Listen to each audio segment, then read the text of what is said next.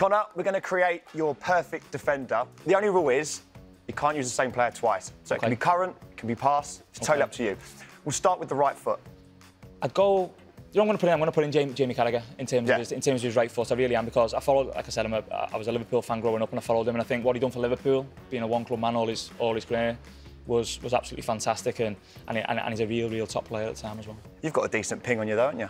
Yeah, it's all right. It's something where it's quite important to how we play. And we've got a few players who can do it, by the way. All the back three can do it as well. And we've got Ruben Neves, who's an unbelievable pass for the ball as well. So it's a big way of how we play, but we need to keep on doing it. When you hit that diagonal ball in a game and it lands perfectly on the feet, do you have a little moment to yourself and go, oh, that was a good ball? I think, you know when it's a good ball or a bad ball, do you know what I mean? The best one is where it just drops over a full-back's head, and then Doc or Adama or whoever's playing can actually run onto the ball. Do you know what I mean? Yeah. The floaty ones are quite hard, because then the lads have got to head it down one touch, play it one touch. Is a tough one to deal with. So that's the best one. And when I hit one of them, it feels quite nice. Right, left peg. Yeah, left peg for me was Laporte. I hope he's left pegged. I hope he's left footed. I think he's an amazing defender. I really do. I follow him and I try and look at how he plays and do what he does, because he's playing an amazing. I know he's injured at the minute, but he's playing an amazing team with Man City under a world-class manager. So Laporte for me, I think he's brilliant. How big of a miss is he for City at the minute? He's huge, but I think if you're going to miss that type of calibre of player, it's going to be a huge miss. It really is, when they're out and they're injured and things like that, and it'll be a massive boost to them when they come back. But I just think how he plays the game, how he sees the game, what he does, how he steps out from the back, how cool he is on the ball, I think he's a brilliant defender. So when he comes back and City have got a corner, are you marking him? To be honest, we go zonal. we go zonal, so we've only got a few marks who were there to delay, really, and then the three lads who are on the 6-yard box then try and attack the ball. Moving on, strength. Yeah. So I'm going to go with Big Bolly for us. Yeah, Big Bolly, 100%. I'm always going to put the big man in. He's an absolute tank and a fantastic defender. He really is. He's a pleasure to play with. What he brought to our football club has been amazing in the last 2-3 years. And like I said, his pure strength gets him out of so much trouble, and he's a brilliant defender. Is he a bit of a beast in the gym? Do you know what? You know, if he lifted weights, he'd go too big.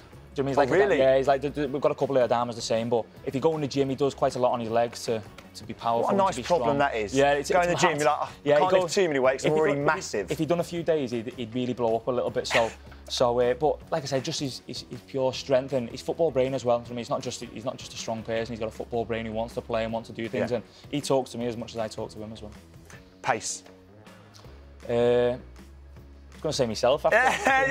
No, you've got a bit. Yeah. No, pace for me is Van Dijk, right? But only because you see his pace when he needs to, but he doesn't really need to use it that much. If you know what I mean. It's there for him. He reads the game so well. He comes round. He's always in control of his opposition, and I watch quite a lot of him, obviously, with it being Liverpool as well. And I love it when he's 1v1, and he always gives the opposing player 2-3 yards on him and says, right, come on, you've got to beat me to go anywhere past me. And he's always in control, whether that's delaying for people to come round and help him, or whether that's him going 1v1 to defend someone.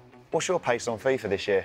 We were actually, the only reason I know is because we were doing it the other day, is 47, yeah. So 47? No, that's all right. It's all right for me. Believe me, I know. 47? Yeah, it's all right. It's no problem. Yeah, but as a professional footballer, 47 is way too low for you. No, you're not that slow. No, it is what it is. Benno's slower than me on it, so I'm all right. So just keep it that way. Just keep it that way. There's someone worse off than you. Yeah, so it's all right. No problem. Yeah. The leadership skills of?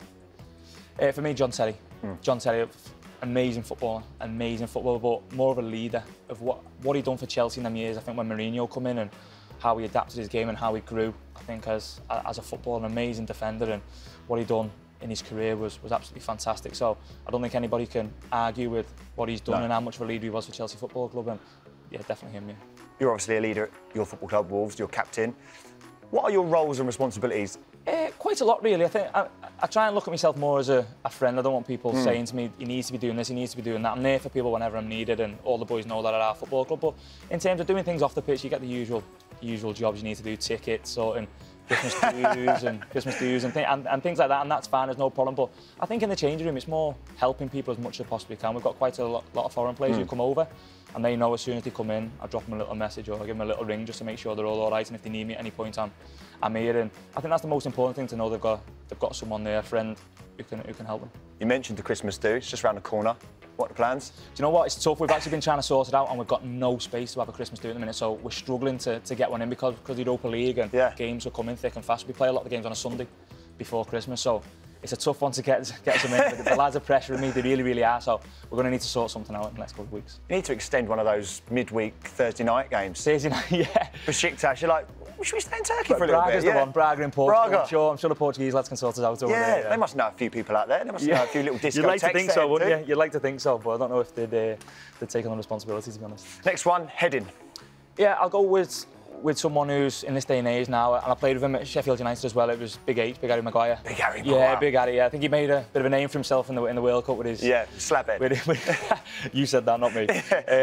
With his heading, but I just think how he out-muscles people. But he's the same. He reads it. The reason he heads it so well for me is because he reads it so well as well. He always knows when to do it. But he's a big man, a real big man. And I witnessed it firsthand at Sheffield United, where I think everybody knew when he was there he was going to go on to bigger and better things, and really kick on. You see him now at Manchester United. He's a fantastic footballer, but one of his big assets is heading the ball, which is brilliant for him. He's got a massive head.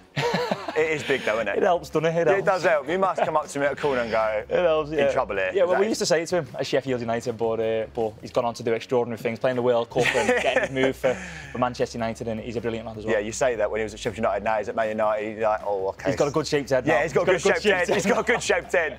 And that ball seems to find the back of the net. Yeah, it does, yeah, no, brilliant player. The final one, what about the brain of the footballing brain? The footballing brain for me would be Ferdinand, Rio Ferdinand.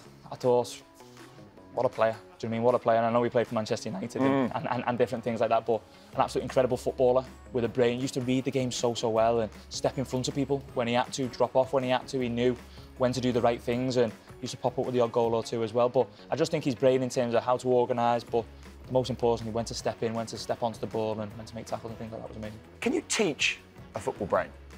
No, I don't think so.